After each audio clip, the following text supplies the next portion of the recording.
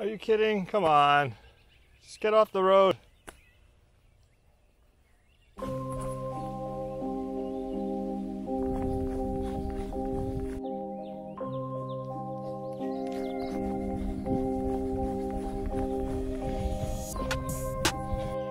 Yo, yo, yo. I'm out here on my daily run on Oliver Road, British Columbia. Arguably one of the most scenic and beginner-friendly barefoot running roads that you can find around here. So yeah, this is day 55 and everything's going swell so far. I'm working up an appetite today because we're actually starting a new experiment. So on top of running every day, on top of trying to film as much as I can, on top of my calisthenics workout routine, I'm going to be trying a diet experiment as well. I'm going to be eating one meal a day. And yesterday I got in about 2,600 calories in my one meal, which is arguably a little too low. So today I'm working up an appetite to see how much I can actually fit in like a 2-hour window. I'm aiming for probably about 4,000 calories, but the goal is not to be keto, not to be high carb, just to go and eat what my body's craving. So I'm probably gonna have sweet potatoes today, ground beef, maybe some other vegetables, jalapenos, stuff like that. And the reason I'm doing this is because I noticed that I'm trying to be productive. Like, I'm trying to be as productive as possible. So on top of having a full-time job, running every day, calisthenics every day, stretching every day, editing every day, posting on Instagram every day, I just don't have the time to cook. Well, I do have the time, but it's just not giving me enough time to do the other things that I just mentioned. And I want to produce high quality content. And I know producing content every day while you're working a full-time job isn't really conducive to that, but right now we're just seeing how it goes. So I'm gonna try and get all my food in between a 2 to 4 hour window daily, and then explore the benefits of those longer fasts, right? Like, my workouts every morning have been fasted, and I like doing that because then I don't get cramps, right?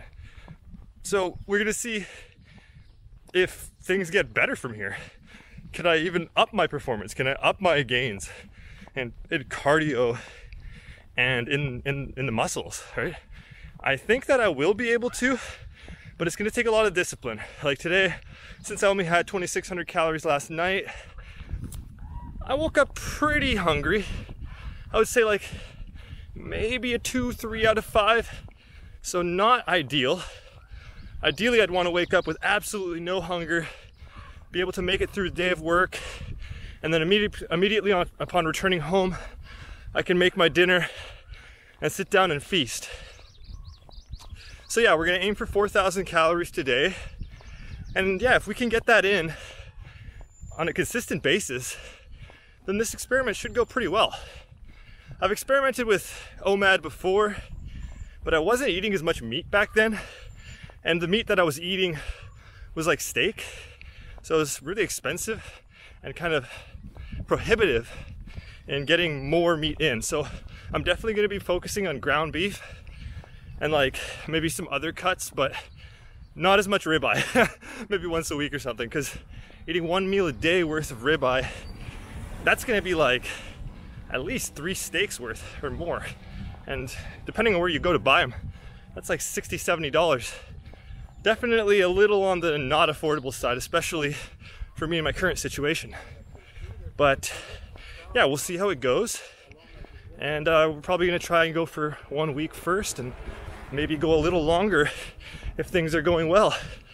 But yeah, I'll meet up with you guys soon. I'm gonna finish this run off. I'm gonna do a couple repeats of this road and then go make my meal. All right, so I'm back from my run. I had my workout and my shower, and I prepared some food. As you can see, I have a mountain of grub in front of me. Probably totals about 5 pounds and possibly about 4,000 calories. This is to make up for what I feel was a little bit lacking of a day yesterday. So this is day 2 of eating one meal a day. And ultimately, besides just productivity reasons, it's just nice to be able to fit all your food into one window of time because it's easier to track. You're by necessity going to be eating a simpler diet, and it's just going to be easier to control what you're getting in. The only thing that you want to be careful of is making sure that all your micronutrient needs are being met, because while it might be relatively easy to meet your macronutrient needs, most micronutrient needs are met through a variety, and so you want to make sure that you're eating very nutrient dense foods in order to get those nutrients in. So for example, today in front of me I got 4 sweet potatoes, 2 pounds of ground beef, about 100 grams of aged cheddar, then there's some onions and some jalapenos in there. It was cooked in about 2 tablespoons of beef tallow, and then I put another 2 tablespoons of butter on top, and then I have rehydrated figs on the side for dessert. So yeah, it's probably going to take me about an hour and a half to 2 hours to get through all this, and I will let you know how I feel afterwards. So that was a lot easier than I thought it was going to be.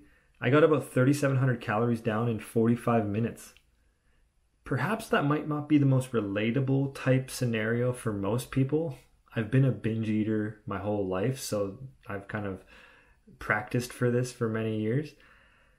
But other than that, I think I got it down because the food just tasted good. So if you're eating one meal a day, or you're doing some sort of time-restricted eating, like a narrow eating window, make sure your food is palatable. If it's not, you're gonna dread it. You want to make sure that you're excited to sit down and have your meal, and then it's not too calorically, you want to make sure that it's calorically dense as well, or else you're just not going to be able to eat 8-10 pounds of food in one sitting. It's nearly impossible. It's food challenge style, right? Other than that, I'm excited to see whether or not I can maintain this endurance type activity level as well as my calisthenics routine while doing this type of diet. In the long term, I don't plan on continuing with this for forever, because I do believe that being flexible is probably the best way to eat. So I'll probably be trying this out for like a week or so, 2 weeks, and I'll be documenting it daily and taking you guys along on the journey to see, how things develop. Overall, I'm excited, and yeah, I hope to kind of include a little bit more information as to how you can make sure that you're meeting your micro and macronutrient needs while doing one meal a day. Anyways, see you guys later.